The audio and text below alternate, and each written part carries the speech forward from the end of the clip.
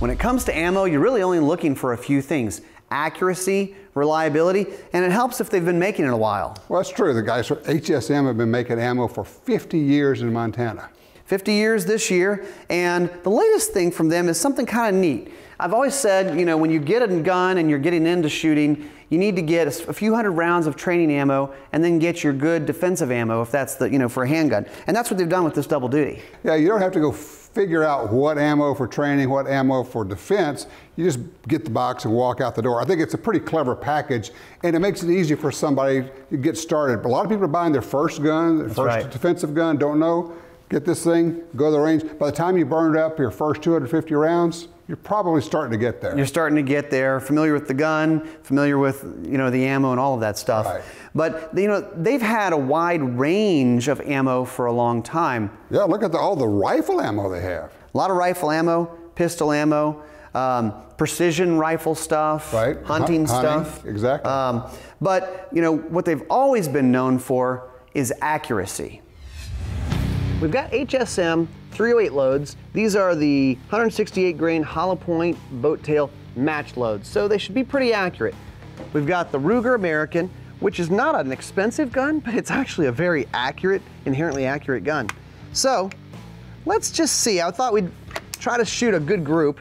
Not sure how these group out of this gun, but let's shoot 5 shots and see if we can keep them all in the red circle. Got a target down at 100 yards. Let's do it. That one's a little high. Let's do another one.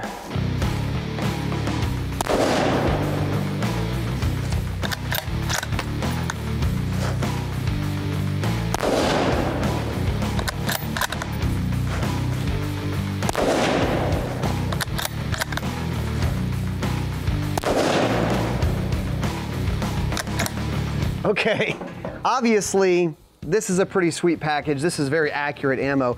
Wasn't sure how it would shoot out of this gun, but first shot, that was on me. That was a flyer. It happens, right?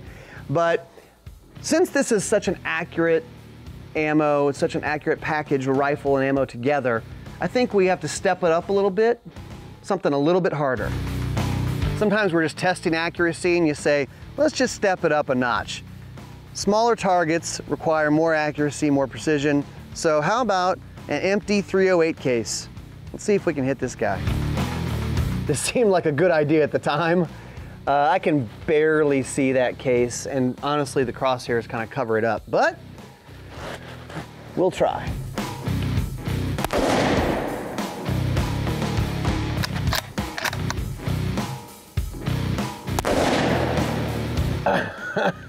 I think I got it. He's gone, yes! That's actually harder than I thought it was gonna be, but small targets, precise shooting, accurate shooting, that's what this is all about.